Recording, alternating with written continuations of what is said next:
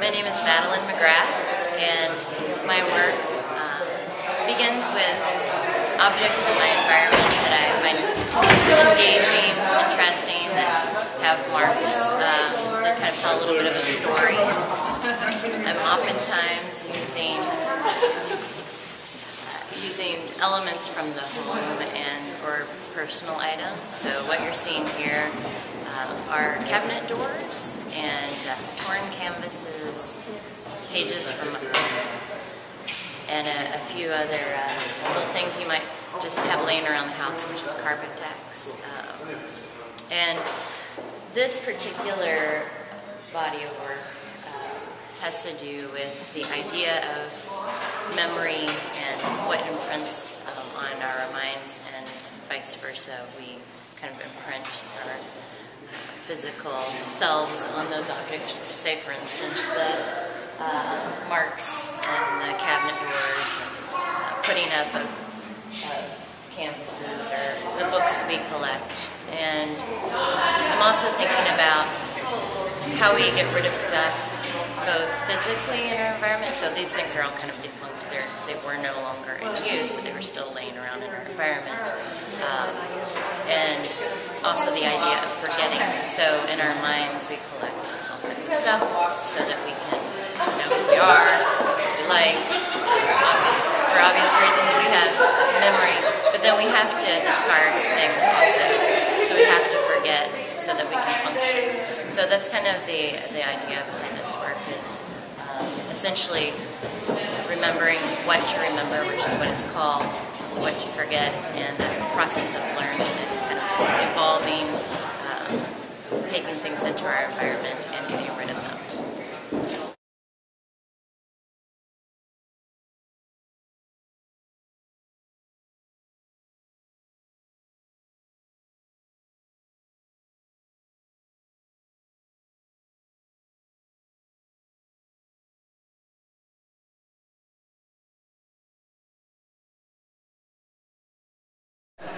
Something I've been interested in lately is the idea that artists can be preoccupied with the idea of what it means to make art. And I think generally if you're an artist and you're a creative person, whatever the thing that you're most passionate about it is, or oftentimes can be, artwork, and that a lot of times focus needs to be at an honest assessment of how you're actually spending your time and not what you think you should be doing.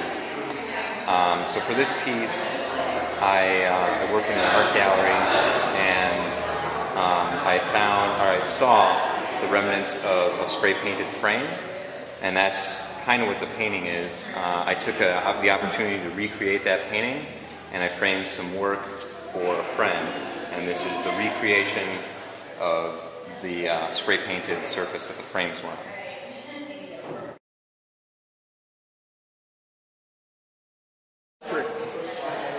Hi, my name is Leah Schreiber, and I'm a visual artist in Milwaukee.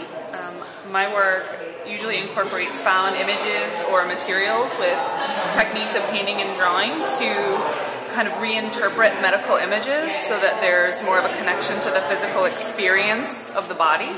And this piece here is my archive of research regarding rotatory testing, which is a method that medicine uses to find out if there are disorders of the vestibular system, which is the system of balance. So what you're looking at here is an archive of images from my own research.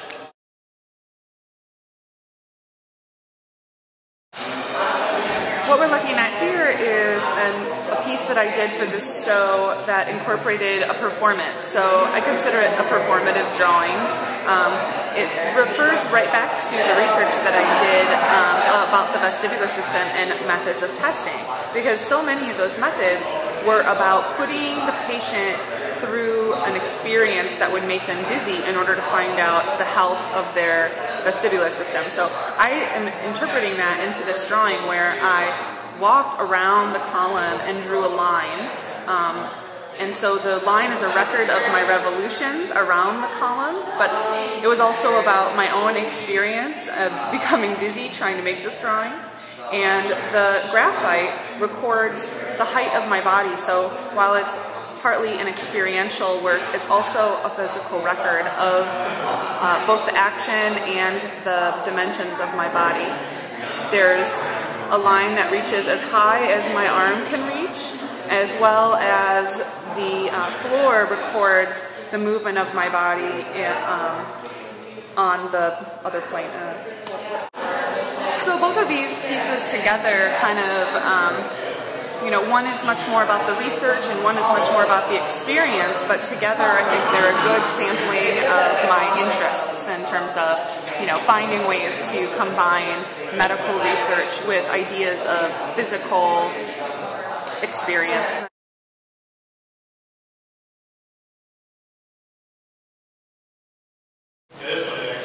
So please come to my website at www.leahschreiber.com.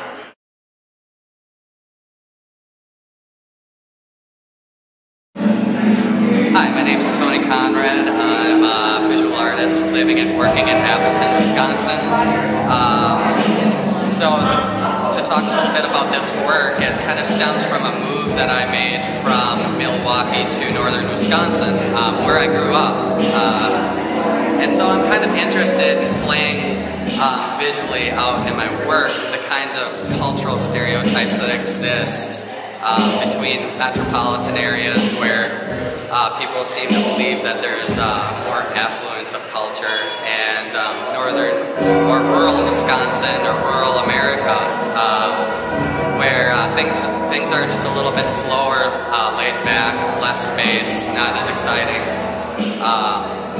And so this work is something that kind of comes from that move, and I'm really interested in making plays on things such as high culture, low culture,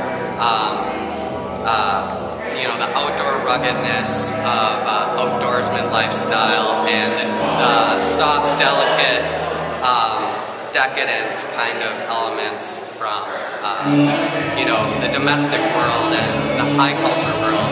And so really that's what this work is about. It's just kind of bashing those two those cultural perceptions together, and it's kind of a melting pot of all those elements, and I think it really relates to how I experience culture.